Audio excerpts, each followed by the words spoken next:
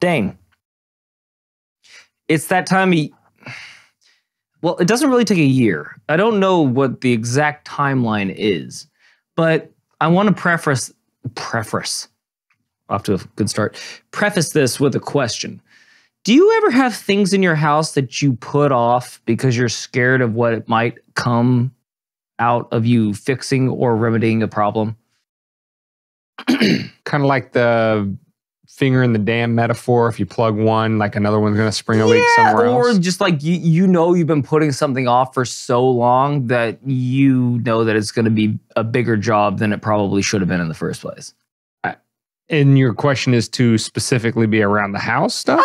Around the house. This happens to me. This happens to me at work. Like all if you the don't time. clean the gut, well, yeah, obviously it happens to all of us. But like if you don't clean the gutters for like most of the fall, well, you've got like all the leaves plus the rain plus more leaves plus like a dead varmint in there that lost itself in the leaves. You know, so it's become like a search and rescue for the raccoon babies that died alongside their mama, you know, that kind of thing. I'm gonna go along and say yes, that's happened to me. Thank you, buddy. Well, it's reached that time for me. I have a shower that is technically my own, even though we all know I don't know the fucking thing in this house or studio. And I have officially started to bathe my feet accidentally in my shower, which means it's time to unclog the drain. And You're afraid of what's going to come out? I know it's going to be like a Rat King scenario where I'm just going to like pull like something, ow! And then I have to like let go of it and like pull it out again. So what I'm saying is, do I Drano it before and make sure it's dead before I yank it out of there? Or do you want a live fight? I'm fairly confident there's nothing alive in there. You don't know what goes down there, Dan. Some pretty sick shit goes down there. I'm sure there does, but some of it may be sentient by now. I don't know. I'm pretty sure it's not alive. I haven't heard any voices yet. That's just my guess. Saying, it might not be capable of communication. I did actually. I like it. It's Thank nice. you, buddy. Show the people. It's this. Now, don't be looking at that and thinking, boy, these guys are making too much money, because that could not be further from the truth. Maybe we just fake it till we make it. Anyway, I'm probably going to send what's in there off to the nearest research lab to study its effects on the human body. But weird question too. Like when you unclog your drain, it's always your color of hair, right? Because I get weird shit coming out of there, and I can't tell if it's like that wasn't on my head at some time. I can't remember the last time I unclogged a drain. See? But I lived alone for probably 2.5, 3 years. See, that's what I'm saying too. So like on that timeline, you wouldn't have had to. Right. This has probably been about a 3-year clog we're talking about here. So that's what I'm saying. Like 3 years, a human talks in 3 years. God only knows what that thing's going to be. I might have a little container with like a little lump of something that just kind of... Listen, listen, if you're genuinely concerned about... Just bring about life in the drain... Call Elon, get one of his flamethrowers. Drano it first. However, I will say, if you do Drano it first, make sure you wear gloves, because you don't want to get that shot I'm gonna wear on your gloves. skin. I'm going to wear gloves. Oh, the last time I did it, it like little tail whipped over the glove and hit my arm. It's like that Kevin James icky toes. Like just my butthole clenched real tight, like death be on me. But anyway, I'm glad to see. I'm glad to see that you survived that. I haven't yet. That's what I'm saying. No. When it hit you. Oh, I barely. I looked at it with my machete. What was that movie? Was it 38 Days? No, it was Z, World War Z, where she gets bit. And he like chops her arm off real quick so it doesn't spread to her. That's almost what I did. But I was like, let's see if this. By the way, if you have any thoughts or routines or techniques to unclogging a drain, please send them into WD Podcast or just get in the comments below. Comments. Tell us any way you know how to get a hold of us, which we tell you every single podcast. If you wait like 1 minute, he's going to give you the whole rundown. It's going to be a little longer than a minute, but so I'll try to be brief. Yeah. All right, so the meme segment. I'm excited for these to get some real good feedback here. Yeah, aren't we all? Can't wait. But okay, if you're in Australia, you have to self-designate because I don't know if the plumbing system. I know yours flushes goes backwards. Yeah, so just I'll just flip it and reverse it. I'll do the hard work. You just put it in. All right, the meme destruction. The left still can't meme. What's going on over there? I thought they had all the funny people. I thought they were in Hollywood. I thought they had all the writers. Well, they're on strike. That might be it too. I'm sure some, really bright psychologist has probably figured out the pathology that's going on here that makes it impossible for them to meme or do anything culturally relevant that doesn't require, beating their opponents over the head with it. But I don't know. Maybe they should form a union. Maybe. It seems to be working out for them really well. Real great. Real nice and tight. Culture Corner. The Blue Beetle. Yawn. Who knew blue beetles could be racist? I mean... Or no, it's not the beetle. It's the people not showing up to watch the beetle. That's right. Of course, because if you don't like a thing for any number of reasons, it's because you're racist. I would have liked that. I wish I would have come up with that back in like 3rd grade. I know. Like, could have been something. Miss Clifton, if this report doesn't get an A, you're racist. Oh, you've checkmated me there, David. Dipshits. Anyway, Epstein didn't kill himself. The Maui Wowie, just with less James Franco. Yeah. Sad times. It's not Pineapple Express, that's for sure. You'll be shocked to learn that the government is using the disaster in a way that somehow makes the disaster bigger. It's crazy, I know. Panama Red. Never happens. First time in history.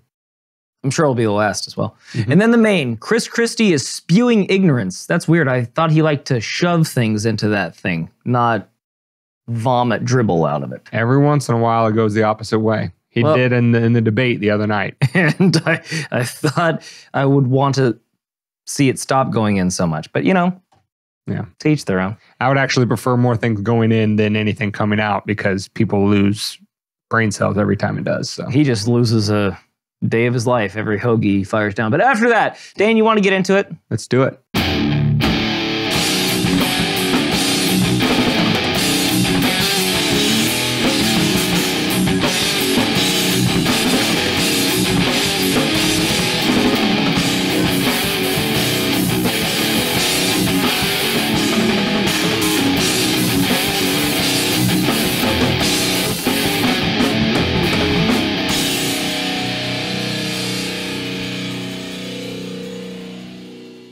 Welcome to Weapons and Meme Destruction Podcast, episode 160, which can be found at wmdpodcast.com/160. You can get the podcast audio only on any podcast catcher. Just search Weapons of Meme Destruction, and you can get the videos on YouTube, Rumble, and Odyssey. David, we're talking left, no memeing. Oh, God. And wait a minute. So the meme is that the left can't meme, and we have the next entry into that. We're not destroying a meme on this segment. We are bolstering a meme because it's true. If you think that we don't sacrifice for you, some of the bitches, I got news for you. That was the hardest, gross. That was the most difficult phrasing boom. Yeah, phrasing boom. 4 minutes that I had to sit through in any of our pre-show research. I apologize for putting you through it. However, in true misery loves company fashion, if I had to suffer through that shit, I need a comrade. It always smells less disgusting the second time, doesn't it? It does. Yeah, when the first person is like, yeah, like the first time I was disgusted, and the second time I was enraged. 2 girls, 1 cup. It's always fun when you show I never it to watched that else. more than once. One time was enough on that one for me. I never did that myself. Good, but I barely made it through the first time without.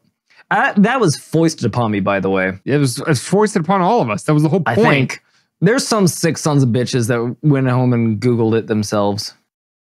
Everything on the internet is forever, but I really hope that thing has actually been scrubbed from the internet. Funny little tagline.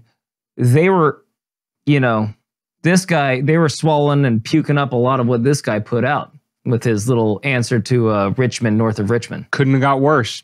So what we're talking about is a guy, I'm not even going to call him an artist, Billy Bragg. Had you ever heard of Billy Bragg before this? Billy Bragg here. No, I'm a big Billy Mays fan. I'm sorry. Oh, okay. You just got it. Okay, that was nice. So anyway, Billy Bragg is apparently a British singer-songwriter, and I use both of those terms incredibly loosely. He's British? You couldn't tell? From his voice? I was just locked in on the fact that he didn't like hit an Everything actual was note. shit? Yeah. He was flat the entire time. Now, listen, in true Two Girls, One Cup fashion, I'm going to put the YouTube link for you in the comments if you want to watch this 4.5 minute abortion of a song. I recommend that you don't. It's terrible. Don't give him the views. But if you're a glutton for punishment. Yeah. But David and I were just going to break it down for you a little bit. I thought you were going to put a link in there for the Two Girls, One Cup. That'd probably be a nice little palate cleanser afterwards, actually. Definitely put that in there.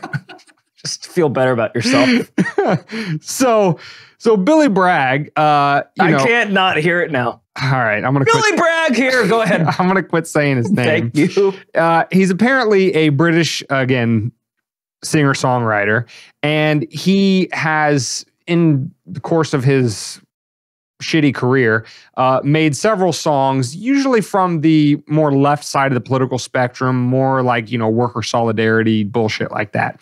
Anyway, seeing the absolute viral explosion of Men North of Richmond, Mr. Bragg could not help himself but write in probably 5 seconds, because that's about how good it is, a response song, which he calls, quote, Richmond earning north of $1 million. And just based on that title, you can probably imagine that song goes exactly as you expect. And what Bragg proceeds to do throughout the song is chastise Oliver Anthony for not having sufficient solidarity with the working class, to say that it's only rich men that earn north of $1 million that are the cause of all of his problems. And don't you know that if you had been paying attention, Oliver Anthony, it wouldn't be those politicians who are the literal definition of a parasite, in the sense that they produce nothing of their own and they leech off of all of us, the taxpayers, and enrich themselves and their buddies. They are not the problem, Oliver. It's people that earn north of $1 million. You uneducated prick, yeah, Oliver. No fine distinctions made at all about whether somebody who earned a whole bunch of money got it by being a crony, cuddling up to those politicians, or somebody just started a small business and provided a good or service that people liked so much that they paid that person to continue providing it. And so they made a lot of money. No distinctions made. Just anybody earning north of $1 million is the problem, according to Mr. Bragg. And what was the solution that he suggested that Oliver look into? He says that unions, joining a union, unionizing and getting better pay fixes everything. The hook, as you would call it in rap, the refrain, as you'd call it in music, or the chorus, it's the repeated line. He says it a lot. Anyway, go ahead. No, yeah. So obviously from the leftist bent, right?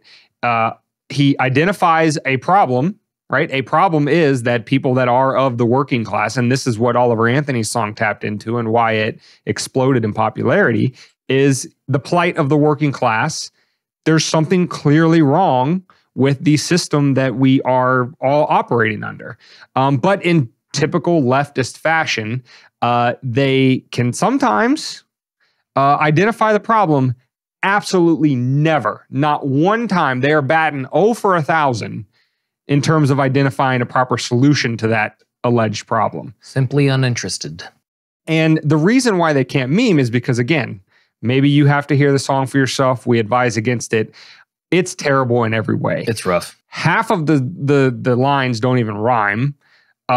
It's incredibly preachy. Like, the reason why Oliver Anthony's song was so important is it wasn't preachy. He was just talking about his existence. It's flat. He's incredibly flat. He's flat the entire fucking song. And it's terrible. It's a terrible song in every way. So trying to piggyback on the explosive popularity of Oliver Anthony's song, the left, in this case, Bragg himself, proved once again that the left can't meme. Dane, don't discredit him. He's literally got tens of views on that song that he was trying to grift off of. Okay? I know. Don't hate the player, Dane. I think I saw... Hate the game. Most recently on YouTube, it had 7,500 likes. So, He's right there with fucking... Great for him. Watch yourself. And YouTube doesn't tell us how many Oliver. dislikes or thumbs downs you get anymore. And I would love to see the numbers on that. Well, I'm sure we've gotten a couple in our day. But yeah, I mean, there's particular lines that David and I had discussed previously that we would like to go into. To give you a little sparky notes. But I mean, it's really not even worth it. We're also in addition to the video so that you don't have to listen to that bullshit. We're doing a reaction video to it. We're also going to put in the comments just the lyrics so you can just read it if you want. And I mean, pretty much every verse is filled with something inanity, some leftist talking point inanity. Like, I'm going to indulge myself. The one I'm going to talk about is he says in verse 4, quote, well, we know your culture wars are there to distract. Your culture wars, Oliver. Not the left who says, hey, black guy, hate that white guy because he's white and oppressing you. Or, hey, poor guy, hate that rich guy because he's rich and oppressing you. Or, hey, woman, hate that man because he's the patriarchy and oppressing you. The left never does that. The culture wars are an exclusive creation of the right, according to Bragg. But the second line of verse 4 says, while libertarian billionaires avoid paying tax. Well, that's rich. I see what you did there. If there were a bunch of libertarian billionaires, don't you think libertarian politicians would be a little more successful? Don't you think they'd be throwing money at them to get them elected? Well, who's the one walking around with all the money? Don't you remember? Scrooge McDuck walking around, I'm liberal. Or was that, which one was the... like this? That's Daffy Duck or Donald. No, that's Donald Duck. Yeah. And then Daffy Duck was Looney Tunes. Despicable. Yeah. Okay, got it. You got your ducks. I got my ducks all in a row. Damn it. Anyway, why are we such dad jokes today? I have an excuse. What's yours? I could be a dad. Could be. You just I could be pulling out my illegitimate child out of that sink in no time. Call back to the aforementioned. I'm hoping that joke is not highbrow, but I hope it's implied enough that whatever. I'm not going any further. I'm going to sit on this uncomfortable silence as long as you're willing to. Yeah. Anyway,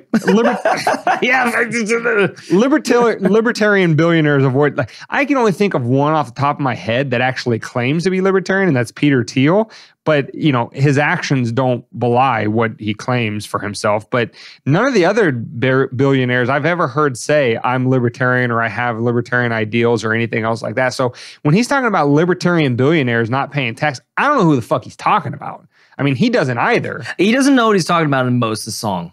Right. To be honest, he's just offering like talking points, and that's all they ever do. Is offer talking points. Like, well, what's your plan to fix them? You need to fix them. Like me, you were just telling me that I was wrong for complaining about the other stuff, and now you're complaining about the fact that I'm complaining, and your solution is to join a union.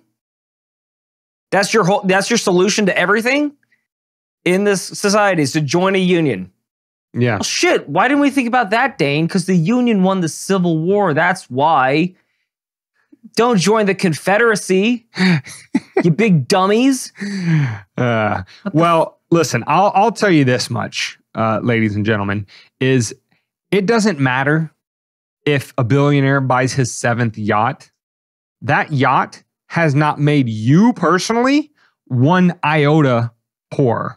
As a matter of fact, him buying that yacht actually made some people richer in terms of the people who work on the yacht, manufacture, all that kind of stuff. He just created jobs. But a billionaire spending his money on things like that doesn't make you poorer. Now, what will make you poorer is if, yes, a billionaire who cozies up next to politicians and uses their monopoly on force to keep his competitors down so that he can get ill-gotten gains that he otherwise wouldn't have voluntarily got from the free market if competition was allowed to flourish, that's a legitimate problem.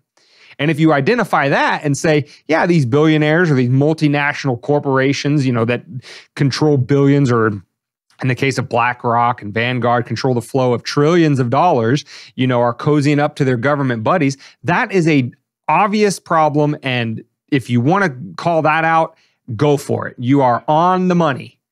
But if you're not making any fine distinctions between person A, who made a lot of money because he provided a good or service that a lot of people found value in, and billionaire or rich person B, who got it because he got a bunch of special favors from his politics buddies, then you're never going to fix the problem. And unionizing is never going to solve anything.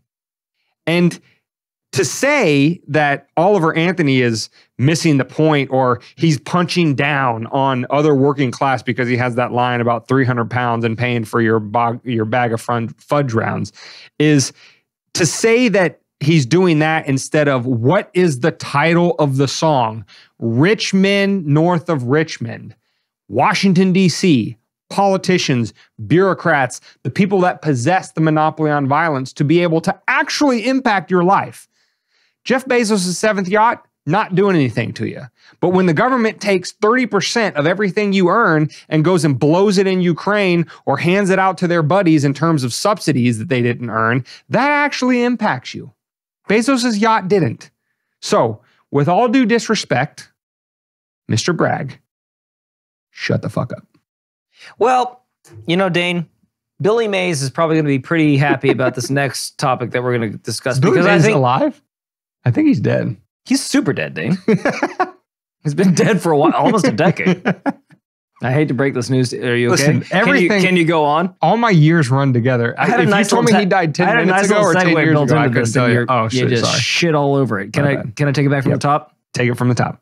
All right. Well, Billy Mays is going to be pretty happy with this next segment because I'm pretty sure a couple of millionaires became broke over this next thing, and that's the Blue Beetle. And I believe their tenets were, if you don't go watch this movie, or their stance was, if you don't watch our movie, it's because you're racist and you don't support the Hispanic culture. Is that what I'm supposed to, is that kind of around sort of what they said? That's what's heavily implied, yeah. Oh, that's interesting. Like I said, I wish I would have known that tactic back in about 2nd, 3rd, 4th, 5th grade. Just the old boing flip. You can't give me an F because if you give me an F, the terrorists win. God damn it. You do this every time, David. David, 4.0. My report card would have been not going stellar. to Harvard because he doesn't have the right shade of skin. Well, maybe now. Well, when they back put when we were doing it, put those racist little blockers in, we got too many Chinese people here. We got to keep them out. I got an idea.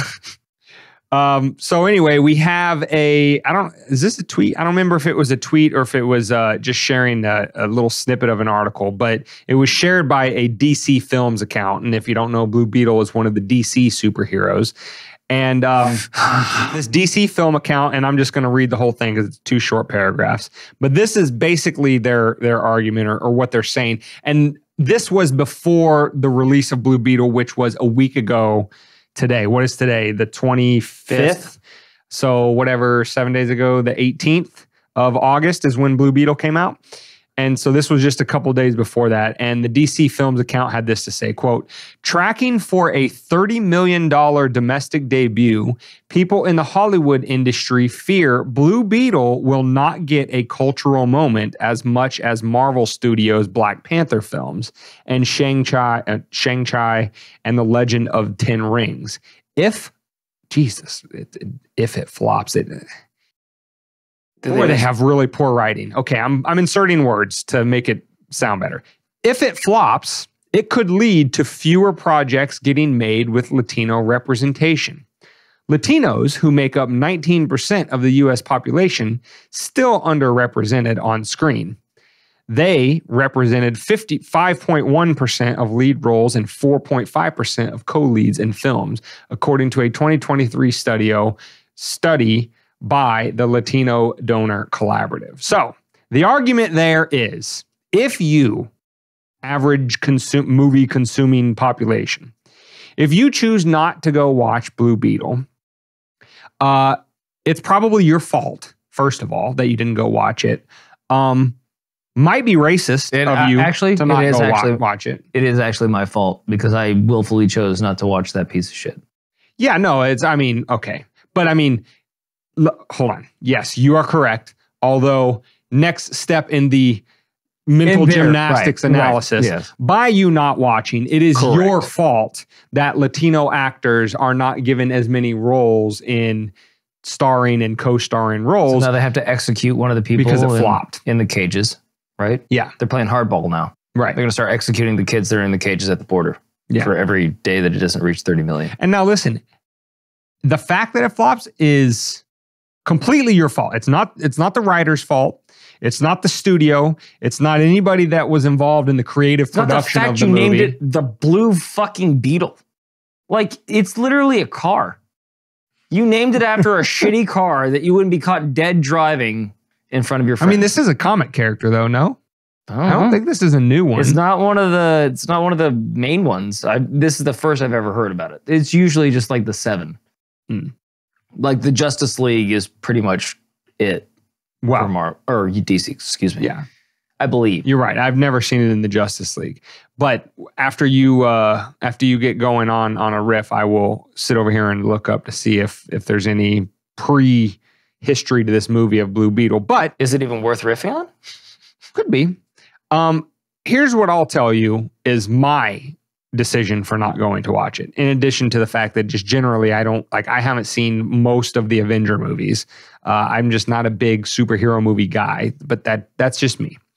I saw a trailer for Blue Beetle, and I forget the exact line, but George Lopez either plays the dad or some sort of family member of the character that plays the Blue Beetle.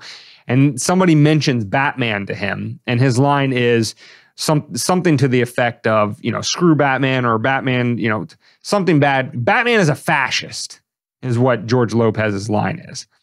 And obviously, in today's room temperature IQ society, everything is racist, everything is fascist, everything is bigotry, everything is any of these scare words. So the words have no meaning anymore, except for when somebody uses those words unironically, not historically talking about fascism, they're signaling to you that they are of the woke variety. You immediately know what all of their opinions are on an entire range of subjects because they refuse to think for themselves and they just regurgitate words that have no meaning. So when I saw that line, my immediate thought was, this is just going to be more woke nonsense bullshit. And even if I did go sit through it, if I was a superhero movie aficionado, I would just be preached to for 2 hours. And I don't want to do that. So I'm not going to go watch this bullshit, let alone I'm not going to throw my hard-earned dollars behind something that I fundamentally don't believe in. So that's me. And I bet that's a lot of people that don't want to go watch these movies that have shitty writing and shitty acting and shitty everything else. But no, it's racism, and it's all your fault for why you don't want to go. So that's why you knew that I was going to take a little riffage over here. It's because you knew that you were about to drop this atom bomb about some unknown character coming up. My boy, real strong over here. Yeah. Calling Batman a fascist. Number one, the Wayne charity alone outputs millions of dollars to those in need. The orphanage that he helped support, granted he fell on hard times in a couple of the Batmans and they had to shut down the orphanage, but then they brought it back. It's fine. It's fine. He does a lot of philanthropy, not to mention all the very rain-soaked women, various rain-soaked women that he lets into his house on a dark and stormy night. He's really a man for the people. Granted, if you cross the line, he's going to beat the living shit out of you. But I think the only thing that really makes him fascist is the simple fact that he's rich, a playboy persona. But I can tell you that's probably exactly all that line is based on. He made a bunch of money, so he's a fascist. He probably voted for Trump. We can't root for Batman anymore. He voted for Trump twice. He voted twice for Trump. Oh my God. It gets sad. And here's a little tip for Hollywood. If they want to get any further, you guys should know this about kissing the ring and sucking people's assholes over there. You don't become the new kid on the block and then piss off all the old guard. If you want to work in Hollywood, you don't do a movie with Tom Cruise and go, that guy was a dick, because you're never going to work in Hollywood anymore. It's the old line. If you piss off Johnny, you don't do the Tonight Show. And it's straight that. So maybe instead of insulting everything that came before you with a lack of, like the Snow White chick. What's her name again? Oh, I believe she's Latina too. Something. So if I don't go watch Rachel that bullshit, Zegler am I racist again? Pretty much. Oh, that's good. Well, she came out and she was hating on the old story. Oh, he was creeping on her. It's gross. Okay. not even going to go into it, not even getting pissed off about it. We almost talked about it last week. I bit my tongue, but when you keep shitting on the old stuff, you doth protest too loudly. And then it carries over into this, where into actual reality in society that we have to hate our history because, you know, we owned slaves once. Like, and then we all have to be held accountable for the fact that they were different times. So I have to be made guilty and Dane has to be made guilty. And we can't move on from 200 years ago, even though things are coming at us quick, fast, and in a hurry nowadays. We have to stop everything because there was racism once. Yeah. God damn it. We have to shit on the old guard. We have to disavow ourselves instead of learning from the mistakes of our past, but then also adhering to the past, because if it weren't for that, we wouldn't be here today and appreciating the past. We have to just shit all over and act like it never happened, right? That's a good way to move forward. That's pretty mature. Super productive. Yeah. Definitely doesn't put us at each other's throats for no damn reason. Great way to stay in shape. Yeah. But just so anybody knows or cares, Blue Beetle has been a part of DC Comics since 1939. 1939? His first appearance was in the Mystery Men comics, issue number 1. And the current Blue Beetle, Jaime Reyes, however you want to pronounce his name, teenager from El Paso, that's who the movie's based on, is the third person to be the Blue Beetle. The original Blue Beetle was an archaeologist named Dan Garrett. And then he was followed by... You might have created a new superhero, the Blue Beater. Don't ask me what a superpower is. He was succeeded by Ted Cord, and then now it's Jaime Reyes. Ted Lasso? So anyway, apparently like alien technology, super suit, all that kind of stuff. That's what it is. But anyway, so yes, no, this is not a brand new creation just for this movie. It's been around for a long time. But yeah, you're racist if you didn't go watch it. Because the current Blue Beetle is that's not a good look, because if he was written into the comic books, and granted, I'm no Stephen Smith Stephen Smith? No. God damn it, Jane Silent Bob. Kevin Smith. Sorry, Jesus Christ. Stephen A. Smith is a piece of shit. Kevin Smith is pretty cool. I'm no comic book fan, so don't hate on me. I didn't come from that background, so forgive me for not knowing about Blue Beetle, but I wouldn't, if I wanted to make a summer blockbuster, I probably wouldn't have led with the superhero that a lot of people haven't heard of yet. I mean, just an idea. Yeah. I mean, I don't know the whole catalog of DC superheroes. Maybe this is the only Latino DC superhero. And so that's obviously why they did it, is for more representation and all that kind of stuff, which again, fine as far as that goes. Just don't write shitty fucking stuff. Yeah. Make a good movie. We'll go watch it. Make a good movie and don't fucking preach at us for 2 hours. And maybe people might want to watch it. Maybe people will be like, oh, that's a pretty cool character. Maybe I want to see some more movies. Maybe they go to movies to get away from fucking reality. Yeah. And don't want to talk about how many genders there are or how woke they have to be tomorrow to be able to be accepted by you. Yeah. Just a thought, a careless thought. But, listen, this works out for everybody in life all the time. I've come to see this a lot. When you refuse to take personal accountability and just always blame everybody else for whatever it is you do, whether it's, drink and drive, or whether you just write really shitty movies or anything else in between, it's always best to blame other people and then never fix what it was that made it tank in the first place in terms of this movie. And then that's how you make good movies in the future. That's the takeaway that I'm getting from all this. Seems to be working for Hunter just fine. Yeah. So live like Hunter. We should all be like Hunter Biden. What would Hunter do? It works for you if you're a rich man north of Richmond, or at least you're related to one. Huh, nice callback. So, all right. Well, now that we've been sufficiently Blue Beetled, Epstein didn't kill himself. Maui's on fire, and the government's here to help, finally. Yeah, it's that old Ronald Reagan quote. One of the scariest sentences in the English language is "Hello, I'm from the government. I'm here to help." What we're talking about today is a little bit more of the Maui fires, but not about the fires themselves or how they might have been caused or who might have been interested in having them caused, as we did last week on episode 159. We don't have any tinfoil here today. We're fresh out. This time, we are talking about the government never letting the disaster go to waste in terms of either getting what it wants or in terms of, kind of rhetorically shouting down anybody who objects to the stupid shit that it always wants. Well, it's our rich American heritage that we keep throwing away. Is that they take the practices of the people that lived here before us, the Indians, and they use every piece of that animal.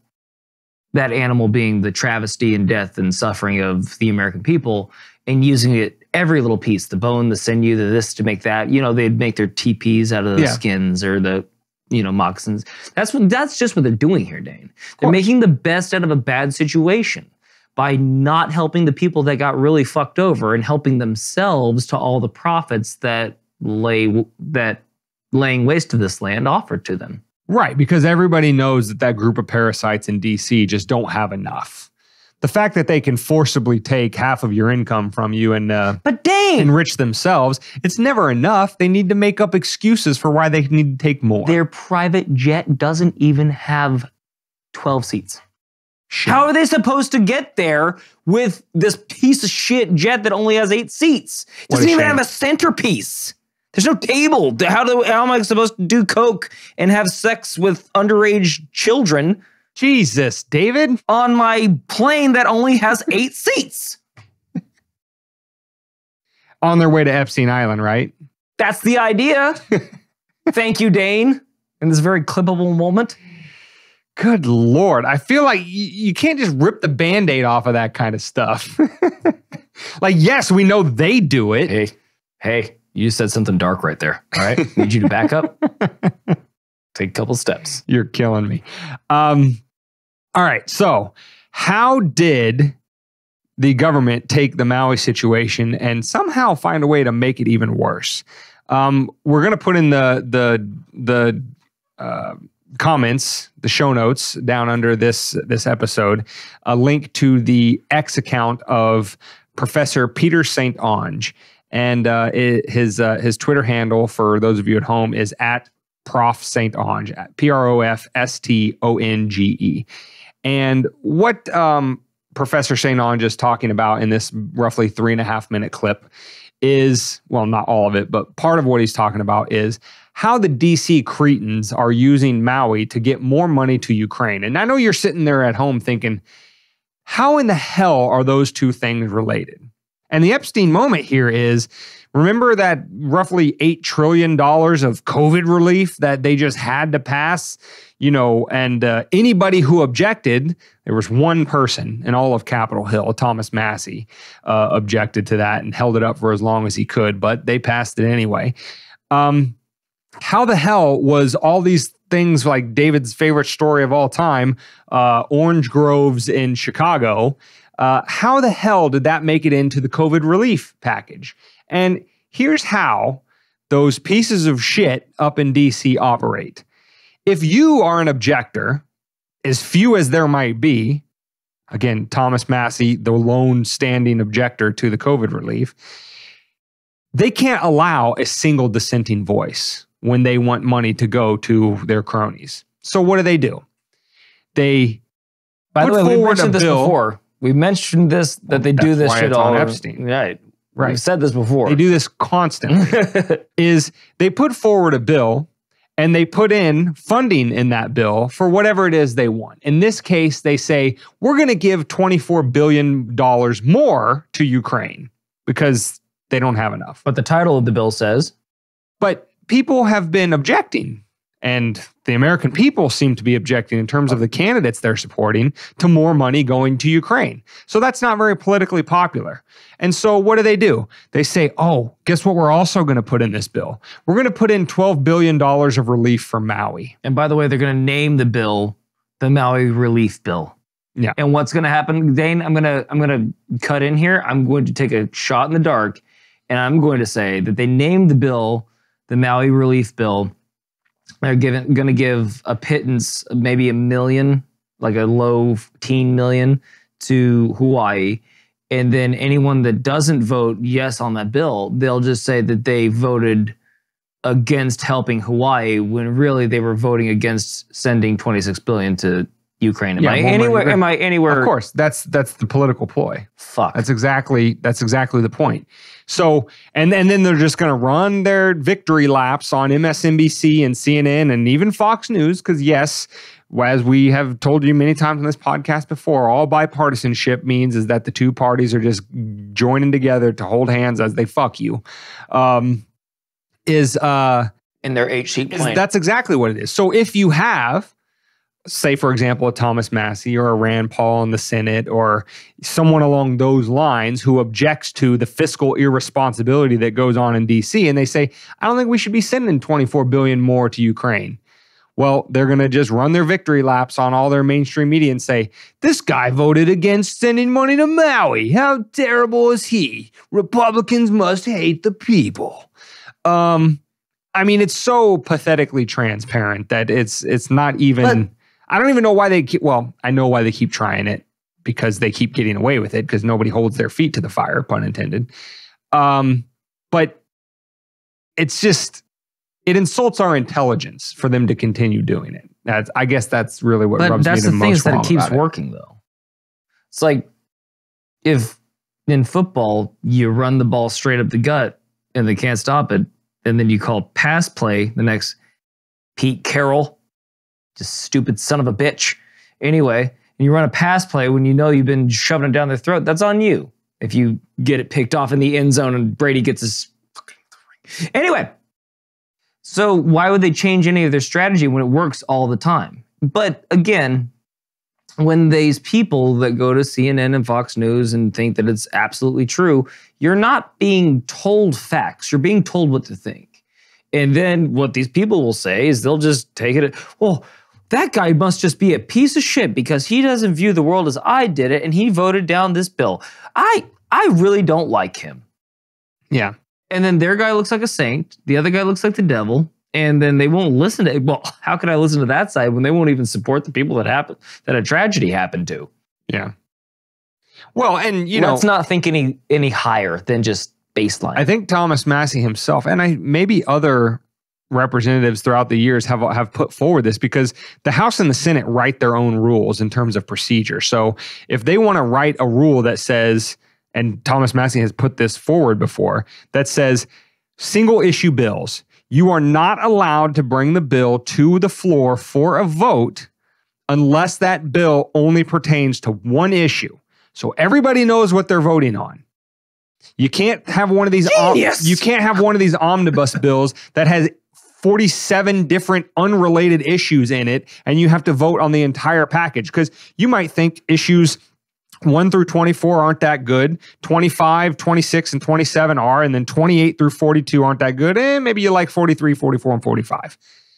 That is no way to run. And if you wonder, how the hell did we wind up $33 trillion in debt? This is exactly how it happens. Because everybody sticks in their little piece, and then if you don't vote for whatever the big ticket item is, in this case, funding for Maui, then you automatically hate the American people. And the last point I wanted to make on this comment is, this goes out to all you democracy is sacred folks. Because like David was pointing out, why would they change it if it keeps working? And I would suggest to you, it's not really working. If we look at the popularity of Congress vis-a-vis the American people, always having a rating, in the single digits in terms of favorability. So how do they keep getting elected when they do this shit blatantly and openly to your face? I suggest to you, because the voting doesn't matter, because it's either explicitly rigged or it's so far outside the realm of being anything that's a fair, legitimate democratic competition for who has the best policies and who actually serves the interests of the American people the best. Those people aren't getting elected. So the system is broken. It's rigged very clearly. So when you beat your chest and wail and gnash your teeth about how sacred democracy is and we can't let it go, this is the system you're fighting for. But you're fighting for these people to stay in power forever. I mean, I hope you feel good about yourself, because it's getting the rest of us nowhere. That's the thing too, is like they're so fervently defending democracy, yet they don't even ask a simple question. How they'll say he didn't vote for Maui or he didn't vote for this, but more often than not, won't even be able to tell you how much was going to go to Maui or how much was going to go to Ukraine. They probably won't even know that the Ukrainian bill was even in there because they won't mention it on, legacy media is what they're calling it nowadays.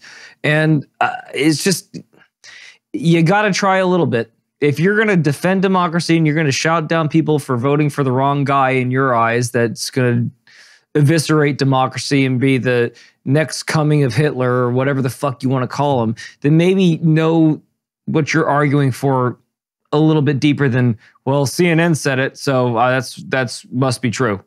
Or Fox said it must be true. Or the worst of them all, MSNBC must be true.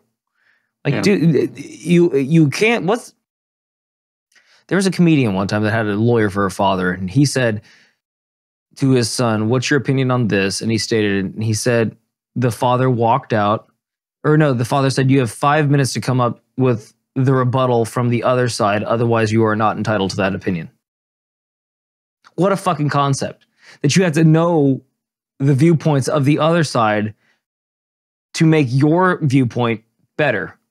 Huh. What a concept. Actually trying, actually challenging yourself every now and again. But then again, there's a lot of people that don't like to challenge themselves, their ideals, their politics. They don't even need reality anymore. So what am I arguing about? I mean, that's definitely true on the individual level. On the macro political level, there is no need to challenge ideals because, again, the elections don't matter. This is like, what was that? What was that show with Drew Carey and all? Whose line is it anyway? Yeah. Or like where the rules are made up and the points don't matter. Yeah. That's exactly what voting is. All the rules are made up and your votes don't matter. They're going to get into office whoever they want to get to make sure that the gravy train keeps rolling. And you are the gravy train. You are you go out and earn your dollar so that they can take a third of it and spend it however they want. And all your protestations to the contrary ain't going to make a damn bit of difference. You know what we need? A fucking union. That would show them. Nothing could stop us. Yeah. It's like the Transmorphers. Or the Galaxy Rangers or whatever Galaxy the fuck Rangers. About. The unstoppable force. Well, Dane, have we sufficiently Epstein did kill himself? Yeah. Okay. He did not kill himself. He didn't not do the thing that he didn't not do. Yeah. Good. All right. So the main topic, and it's a good one. Christie. He's out here. He's out here. Living. He up out of here. Looking like he's been using way too many tax dollars to buy his bag of fun rounds. Maybe we need to form a GoFundMe for his Ozempic prescription. Jesus, titties. Speaking of, let's get into his titties. Yeah. What we're talking today in the main is just general tone deafness of Can our we just body shame overlords. him, by the way? Are we going to get canceled for body shaming? That's not going to get us. I will flat body shame this shit. See, here's the thing. On this podcast, I've always tried to make it a point to never punch down. But, wait, no, this isn't a but. You're not punching down. He has more power. This guy was a former attorney general, a former governor of a state, multiple time down is if it's a seesaw scenario, and there's no way that both of us on one side of that seesaw is going to lift his ass up to punch up at him. That's the only scenario that he's definitely below us. Christie had a comment during the debate, and like I said, we're recording this August 25th, so the debate was it last night or the night before? Anyway, a day or two ago.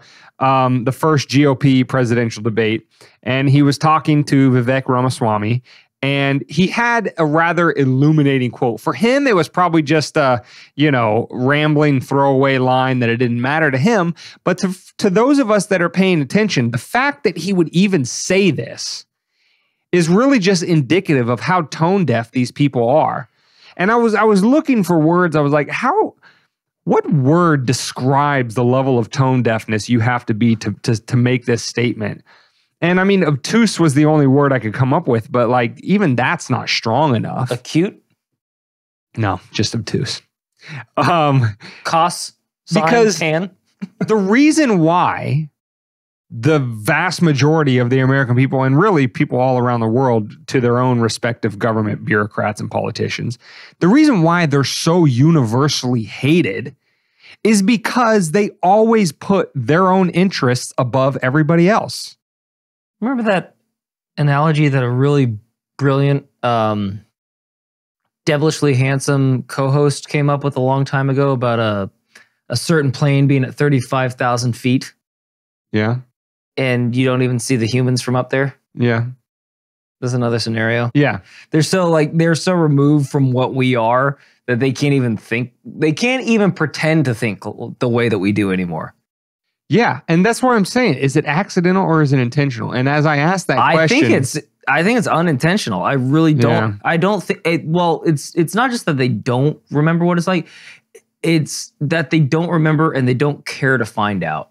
You remember, like, to get elected. Because to your point from the last segment, why would they need to find out? It's working just fine. Right. They keep holding power. They keep getting rich. Well-oiled and well-manufactured, Right. and it's chugging along. Granted, it's destroying everything else in its path, i.e. us and our country. But their shit works supremely well. Yeah. So it's occurring to me now that I still haven't said the quote because, again, just getting off on my tizzies here.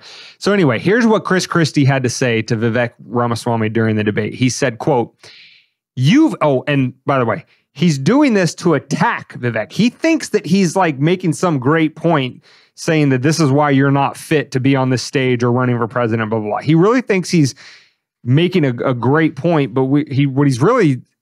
I mean, you would think he's on Vivek's team with this statement. But anyway, here's what he says, quote, "You've never done anything to try to advance the interests of this government except to put yourself forward as a candidate tonight.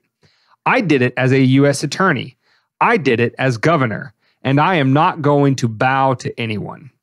Except for all the dicks you had to suck to get to those positions. Exactly. And all the donors that are funding your worthless, less than 1% campaign in terms of your popularity. Hey, can we get to that too? Yeah, you'll bow to them, but not the American people who you're supposed to be serving. Clearly, because he's got some big old nuts to go with that belly.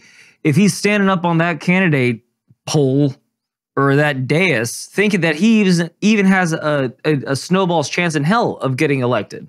He's been in how many of these presidential bids? Like, I mean, 3? I think maybe 16 was his first one. And obviously he didn't run in 20 because there wasn't any GOP. But I think 16 and now are his only 2.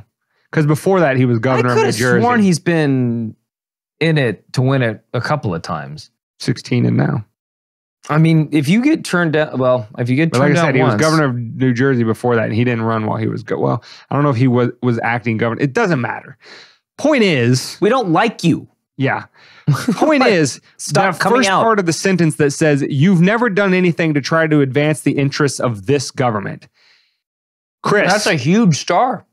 Chris, my brother in Christ, that's the whole fucking point.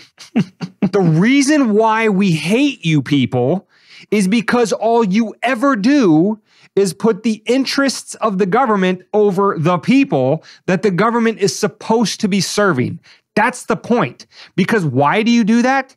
Because the interests of the government is just a proxy for your interests. If you enrich the government and you give the government more power, which you get to control, and you get to hand out to more of your buddies so that they can funnel some of it back to you, then you enrich yourselves. Your interests come first. Your crony buddies' interests come first. And the American people, the people who you're supposed to be serving, always come last. And so that's why this is such a Freudian slip of such monumental magnitude. You've never done anything to try to advance the interests of this government. If he wasn't a completely captured, parasitic government piece of shit, his statement would have said, you've never done anything to try to advance the interests of the American people. And then he would say, and here's how you do it using the levers of power of government and da-da-da-da-da. But that's not what he said. He said what naturally came to him, the interests of the government. That's what Christie does. That's what he's all about, because the interests of government are just a proxy for his and his crony buddies' interest. Period, full stop. And I wish Vivek would have pointed that out, but it's tough. You're in the moment. Vivek was getting hit from a lot of different sides, but that's really, that's it. That's the whole thing. And how these people like Christie continue to either fail or refuse to see that this is exactly why we hate them so much, I'll never understand. Well, again, they don't care to find out. And there's no incentive for them to do so. Nope. Well, and then again, I won't go off on too much of a tangent, but I'm just so tired of how things are covered too nowadays. If I can have my own say on the debate, I saw highlights and stuff, and you can always tell what legacy media, the government, the establishment, whatever you want to call the deep state, who they want to win and who they don't want to win. I posit to you RFK. They didn't give a fuck about RFK for however long he's been in this, existence ecosystem of the government, and however long he's been doing his thing, until he decided that he was going to be a candidate, or he might try to run. And then all of a sudden, his podcasts that he's done before have been demonetized, deplatformed, and given strikes to people that are on. And then it comes out that he's a conspiracy theorist, and he's a kook, and he's a vaccine denier, and all this stuff. It's like, you doth protest too loudly. And just a fun little exercise for our viewers. Just the next time, because after this debate, they came out and said Ramaswamy was, they started besmirching him. They were saying that he was like too mechanical. He talked well, but he's too young. He doesn't have the experience. Like, they're already starting to shit on. I forgot what they were actually trying to say. I mean, they were before, but yeah, definitely after the debate, they're turning up because he won it. That's why. Exactly. Yeah. So they're scared of that. They don't want him to be an actual person that they have to worry about, because, the Christies have paid their dues. They're bought and paid for. He might as well have all of his donors on his jacket. Like Robin Williams had a great point. I think that we can, if we're going to allow for the corporatization and money and lobbying in DC, then we have to make a law so that every time you put on your suit, it says Pfizer right here, BlackRock right here, Vanguard all the way across your back. Like, it should be a bigger patch for how much they give you. I think we should start implementing that. Exactly. Or like, what they do in European football. Right. Just like they say. So that we know, oh, that's why he thinks that we need 27 this, that, or the other, because he's getting paid to say that. Right. It would make our job a little bit easier as Americans, but that's neither here nor there. But the exercise that I was going to say is just note when they start besmirching somebody or start attacking somebody's character, they stop talking about the issues. It's because they just want you to write them off and not think about them anymore, because those are usually the people that are speaking truth to power. And that's kind of what we're all about on this podcast. So I'm with RFK, granted not on all of his stuff, but I think on the whole, he makes a lot of sense. And to just defend him one more time on this podcast, if there was ever somebody that should be a conspiracy theorist, it should be the guy that watched his uncle get his fucking brains blown out live on TV by the CIA, and then watched his dad get assassinated by who knows, another 3 named character. I would be pretty fucking on my toes too if I had Kennedy on my back and saw that shit when I was a very small child. So, just do your own research. Look at Vivek, look at what he does, form your own conclusions. Don't let him tell you what you think. Yeah, I mean, if this world had any sanity left, for the democracy is sacred crowd, if democracy meant anything, then the general election would be RFK versus Ramaswamy. Why not? I mean, again, if you were actually after people who had a grasp of the issues, who explained why they had their positions and not just, because the other guys are bad and all of that kind of bullshit. If it was truly all right, who's got the best ideas to move this country forward, to bring us together to any extent that can be done, to quit wasting our money on boondoggles, all around the world, being the world police and handing out money to all their friends. You know, if that was truly what the race was about, there's your two candidates. You know, see the world very differently on a lot of important issues, and then let the chips fall where they may. Not, you know, two octogenarians going at each other that don't have any idea what they're talking about and just are slinging mud back and forth at each other. Or, you know, any of the number, like David was saying, kept people that are, you know, Ramaswamy had a funny little quip to Nikki Haley. And he said during the debates, he said, "I wish you well on your future board positions at Raytheon and Lockheed Martin and stuff like that." And, you know, again, that's just a funny little thing that I saw. But anyway, yeah, if this world had any sanity left, it would be Ramaswamy and RFK would be the two options, again, in a two-party system. But that's not the way it is. That's not the way it's going to be. And look no forward than your, you know, local legacy media channel to show you exactly that they are going to pick for you who your candidates are. And it's not going to be anybody that has anything good to say about you or the future of this country. And then they'll tell you that you did a good job voting in their candidate that they made you vote for. Yeah. And then you can feel good and you save democracy. Yeah. Funny thing about democracy is it's not all about your side winning. It's about the right side winning. Yeah. The one that has the majority. Right. But that doesn't seem to happen anymore. Yeah. Does it? No. I seriously think this next election, they're just going to be like, well, Biden lost the election, but, you know, we're just going to give it to him anyway because, like, we are trying to support minorities in this country. So we need to start giving, like, the winners' trophies to the people that don't win so that they feel respected and it's equal for them too. You heard it here first. Equity. Anyway. Tomorrow's news today. In this mad world, Dane, where can they find this one last bastion of sanity? You can find this episode at wmdpodcast.com/160. They can get the audio only on any podcast catcher. Just search Weapons of Meme Destruction. They can get the video on YouTube, Rumble, and Odyssey. They can link up with us on Twitter, Instagram, X, Instagram, They TikTok. still call it Twitter. They still say tweeting. Private members only Facebook page at $5 a month or more of support. Just go to wmdpodcast.com, support our work tab to figure out how to do that. While you're there, jump on the email list on the homepage and to always stay in contact with the show. And also text, name, number, David's Who is your daddy? And what does he do? What you think David's hair care routine is. Text any of those things to the automated text service 610-596-WMDP 610-596-9637. That's when you'll get real-time updates for the show. You'll get a text that says, "Hey, show's going live on whatever your favorite platform is," right when it's happening, so you don't miss out on 1 second of your life being further enriched by WMD Podcast. And yeah, just a great way to stay in touch with the show. So with that being said, we will see you next week on 161. Great way to stay in shape. It is. All right.